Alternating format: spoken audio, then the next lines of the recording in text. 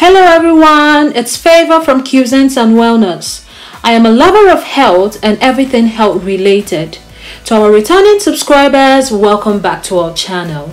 If you're new here, you're welcome. Please hit the subscribe button and turn on post notifications so you don't miss any of our videos. Today, I'll be talking about effect of sugar on the brain. The brain is the organ that serves as the center of the nervous system in all vertebrates. It controls most of the activities of the body. The brain processes, integrates, and coordinates the information it receives from the sense organs like the eyes, nose, tongue, ears, and hands, and also making decisions as to the instructions sent to the rest of the body. The brain is the organ that uses more energy than any organ in the human body, and glucose that we briefly talked about in our previous video is the primary source of energy for the brain.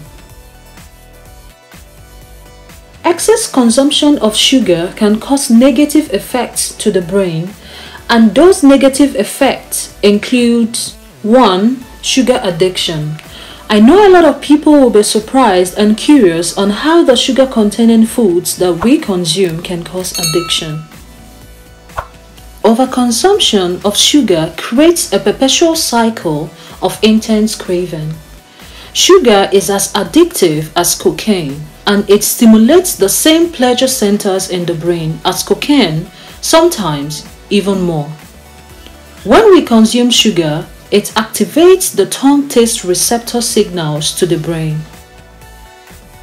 The gut and the brain will work together in turn, releasing dopamine into the blood. The more sugar we eat, the more dopamine is released, and you experience that high. And just like these drugs, getting off sugar leads to symptoms of intense withdrawal, hunger, and restlessness.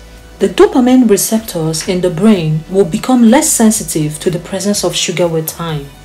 Your brain will need more sugar to generate the same high, and your addiction to sugar grows stronger.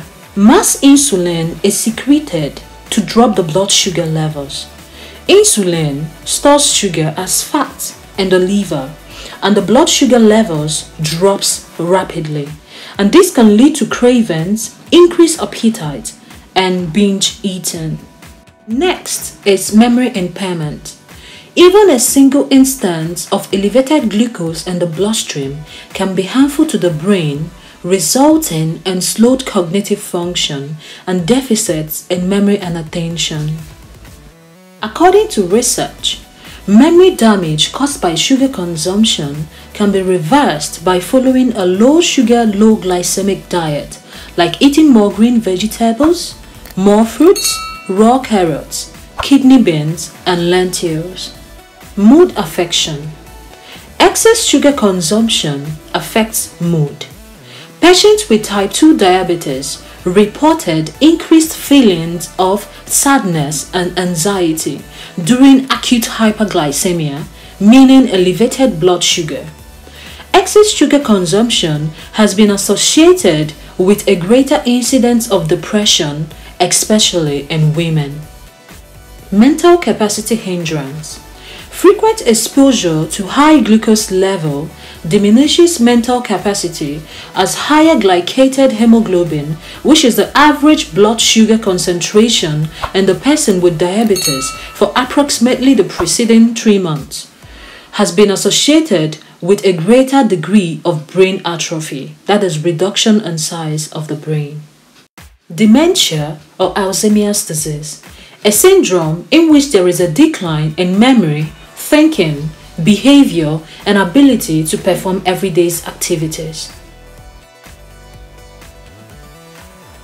A diet high in added sugar reduces the production of brain-derived neurotrophic factor, BDNF, a brain chemical essential for new memory formation and learning. Lower levels of this BDNF, which is the brain-derived neurotrophic factor, are linked to dementia and Alzheimer's disease. There are important tips on how to protect your brain from sugar damage. 1. Reduce refined carbohydrates and your glycemic loads.